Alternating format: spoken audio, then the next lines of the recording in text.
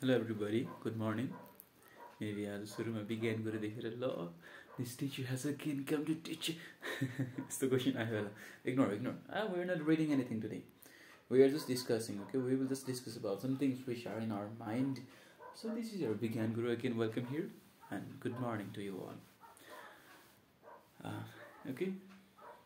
मैले भन्नुभन्दा पहिले क्वेसन्सहरू छ होला ब्रेनमा राइट बिकज मलाई यो आज यो सेसन लेक्चर बनाउनु मन थियो नबनाइकन यो बनाएको रिजन पनि त्यही नै हो कि आई थट लाइक यहाँ यति धेरै कुरा मेरो माइन्डमा छ भने विद्यार्थीको माइन्डमा किन नहोला राइट त्यो सिचुएसन्स डिफ्रेन्ट हुन्छ but we have a similar kind of brain which works in very similar way so एकदमै नेगेटिभ वेमा काम गर्छ मेनली है त त्यो चाहिँ सो नाउ के सफर थिङ हामीलाई चाहिँ मेनली त्यहाँ चाहिँ क्वेसन के भइरहेको हुन्छ भने as a student we have a kind of very complicated life. We are very at difficult situation. We have many more expectations from around us.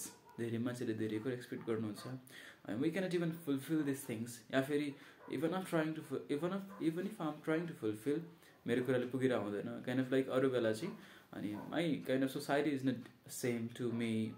या फेरि मैले यो गरिरहेको छु मेरो वरिपरि यो भइरहेछ they are kind of doing like this. अनि I want to do this, I want to become this, I want to have this.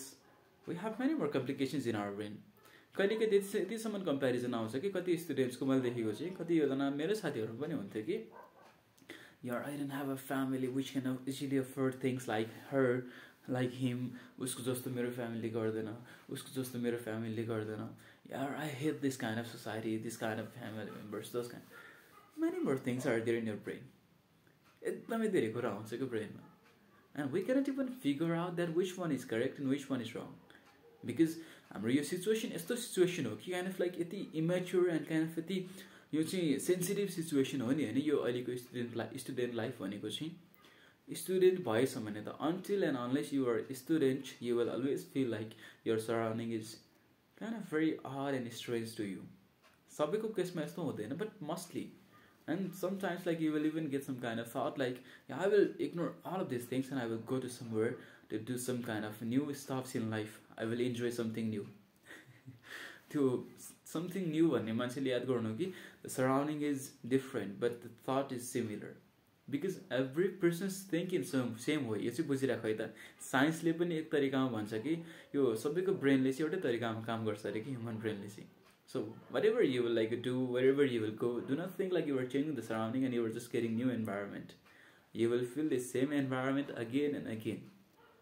But the only thing that remains with you must be energy that is needed to do something new. Okay? Energy on a person, like you have to bring up some energy. Energy is something okay?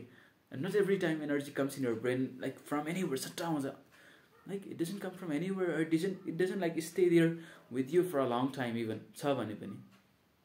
Energy is some kind of like motivation that will bring you up from any situation. You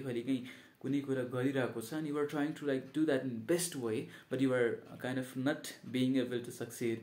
कुनै बेला fail भइदियो अलिकति कम आइदियो फेरि expectation अनुसारको भएन हुन त भयो तर अलि बाङ्गो भयो टिङ्गो भयो अलिकति फरक भयो कि अलिकति राम्रो भएन कि to stay with that same work with that stillness एकदमै कन्ट्रोल गरेर आफूले ठिक छ like what ever like it will be म गरिराख्छु आई विल कन्टिन्यू यो भन्छ नि यो हो एनर्जी के I'm talking about this energy the energy of continuation कुनै कुरा कन्टिन्यू गर्न सक्नु भनेको त्यो एनर्जी हो कि त्यो हो कि लेभल अफ कन्सिस्टेन्सी त्यो चाहिँ like no one can beet that consistency because हामीले त्यो सेन्टेन्स त्यो पढ्ने बेलामा चाहिँ एउटा सेन्टेन्स छ नि slow and steady wins the race हामीले यसमा स्लो मात्रै पढ्छौँ कि स्टेडी पढ्दैनौँ यो चाहिँ बुझ्छौँ यो मोटिभेसन होइन त्यो त रियालिटी हो स्टेडी भनेको चाहिँ कन्सिस्टेन्सी छ नि त त्यसमा चाहिँ that person is consistently doing something means that thing is being done कि त्यो हुन्छ. So let's begin up with kind of like for some fresh thoughts about how to begin a day. Okay न के छ for day normally हामी के गर्छौँ भने बिहानतिर ल ठिक छ I have kind of like schedule for tomorrow so that's why I will wake up at this time झट्ट उठ्छौँ हामी उठिसकेपछि ल what's my schedule and I will go up then do this things. Before that, we have to check whether we are fine or ready or not for that thing.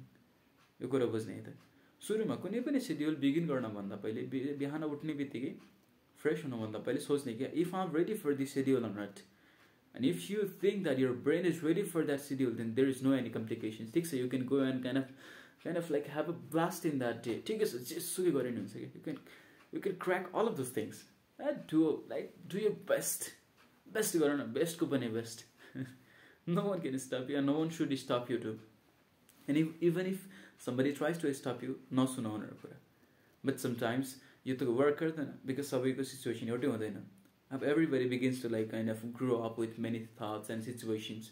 And mentally हामी यतिसम्म distracted and kind of like suffocations मा हुन्छौं कि हामीलाई पनि थाहा हुँदैन यो मेन्टल थटहरु कताबाट आउँछ, यसलाई कसरी सर्ट आउट गर्ने, कसरी यसबाट भाग्ने, कहाँ जाने, के गर्ने.